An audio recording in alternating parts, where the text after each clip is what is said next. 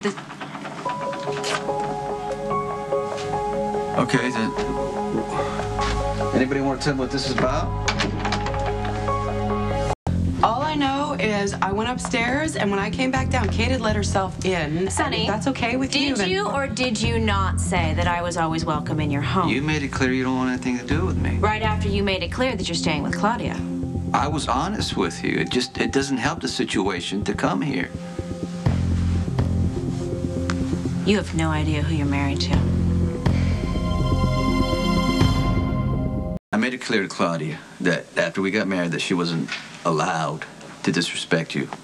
It goes both ways. I don't think it's a good idea for you to disrespect her. Seriously? What? You're defending her against me. Okay, this is a bad idea. Oh.